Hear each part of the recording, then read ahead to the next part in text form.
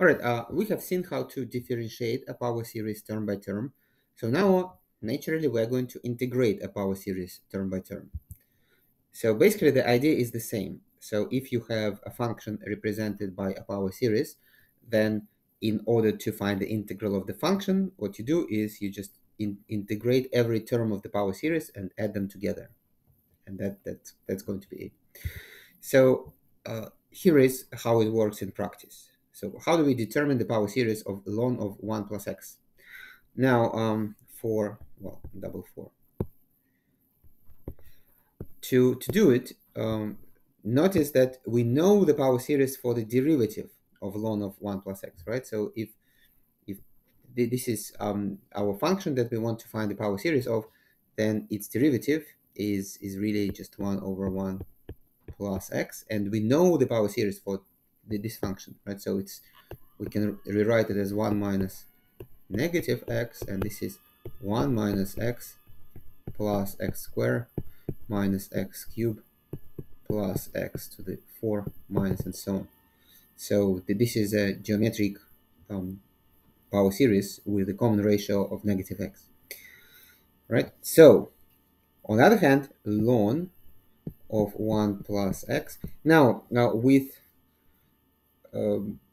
when you integrate power series term by term, so there are basically two ways to do it. So one with plus c and indefinite integral. So the other way is with a definite integral. I personally prefer a definite integral because then I don't have to really care about plus c. I can just forget about it, and it kind of just um, can be computed automatically, right? So I would, instead of writing that this is the antiderivative of 1 plus 1 over 1 plus x dx, as if I as what I would do if I wanted to do an indefinite integral. I would rather um, change it to a definite integral. So 1 plus t dt from 0 to x. Well, by the way, you can easily verify it. So if you are not sure that um, I'm telling you the truth, then you can verify it. So that this is, if you want to integrate this, you will get a ln of 1 plus t change from 0 to x, and this is a ln of 1 plus x minus ln of 1 plus 0, which is ln 1, and ln 1 is 0. So this is ln of 1 plus x. So it really works. All right. Okay, anyway, so this is going to be the integral from 0 to x. Now I'm going to apply my power series to the integrand. And the integrand is 1 over 1 plus t. So I'm going to replace x with t. So 1 minus t plus t squared minus t cubed plus t to the 4 minus and so on dt. And then I've got to integrate them term by term. And this is going to be x minus x squared over 2 plus x cubed over 3 minus x to the 4 over 4 plus x to the 5 over 5 and so on. Well, strictly speaking, I should get a change. Well, I should find a change, but so let me do it here. I just did it in my mind, but just in case. So the integral from 0 to x of c to the raised to the power n dt is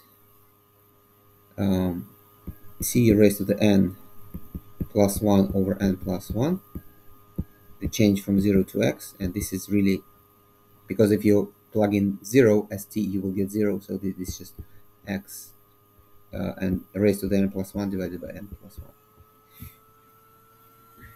Okay. So that's basically the answer. But if you want to write it in a more compact form, you can do it.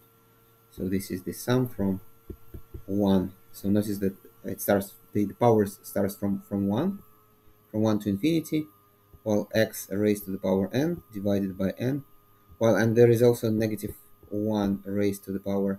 Well, if I wrote n, then the first term would be negative, right? So I should write n plus 1 and minus 1 instead. Okay, so this is the power series for a ln of 1 plus x. Right, so here is the same solution, only so notice that in the printed solution they use plus c. I personally prefer, instead of using plus c, I prefer integrating a definite integral. So integrating from 0 to x, and then inside the integral I would replace x with t. So for me it is easier, but if you prefer plus c, you can do it with plus c. So only you will you should understand that you will have to kind of compute c, well, as a separate operation, right? By substituting x equals 0. Okay, but otherwise it's both methods are kind of um, um, will of course lead to the same result, and it's just up to you which of the two you want to use. All right, so here is a number of power series that we have figured out so far. In the quiz here you will also figure out the power series for inverse tangent x, right? So and here basically the idea is the same, so only inverse tangent x, right? So if you differentiate it, you get 1 over 1 plus x squared. So inverse tangent x, you can think of it as the antiderivative, well, as the actually as a definite integral of from 0 to x of dx over 1 plus, well, dt, sorry, dt of course, um, dt over 1 plus t squared. And you can represent this as a power series.